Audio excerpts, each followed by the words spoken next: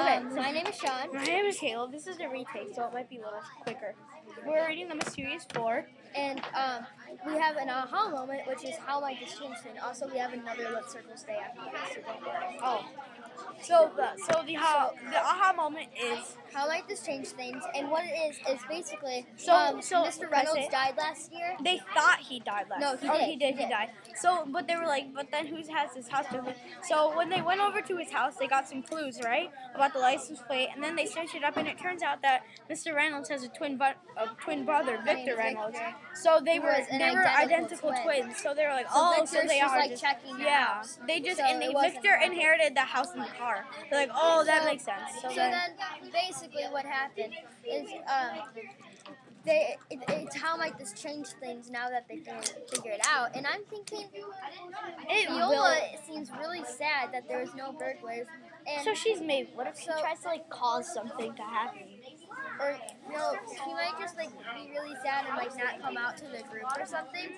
I politely disagree because she's usually a very upbeat person who's like, oh, it's okay, we'll get this done I know, anyway. But like it said in the text, she was very disappointed. Well, maybe she's. Well, that's like meaning disappointed that maybe like I didn't win a Connect 4 game. I think it was kind of like a joke part.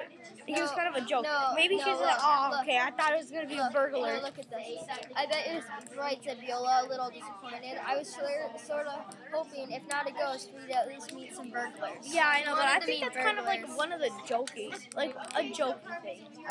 I politely disagree because here too, it says the house across the street isn't haunted at all. Said Viola, maybe there's still hope that it wasn't, that hers wasn't haunted either. That's a good fact. She's like, she really wants it to be. She's like, I hope at least maybe. She wants to do a big mystery. Yeah, she wants to do a big mystery. So maybe she's gonna like cause one or something. No, she wouldn't cause it. No, I think she might get like mad at the group, or maybe she'll sneak to the house again to try to figure out. Or maybe like what if she like takes away that information, says, oh no, that's not true or something. Or what would happen to the tapping noise in her Yeah. her basement?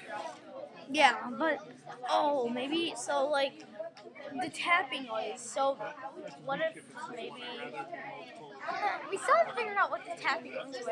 It's like really bugging me. I want to figure out what the tapping noise is. That's what the finale is. Yeah, that's gonna be what the finale is, I hope. Well, that's a little off topic, but so really the aha moment is them finding that out. But this might change things even more because maybe they'll get more clues for the tapping of the basement.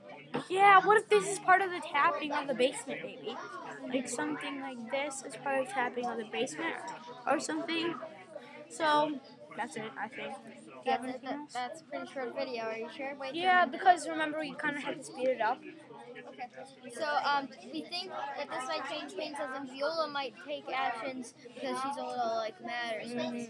So that's the video. Thanks for watching. Bye.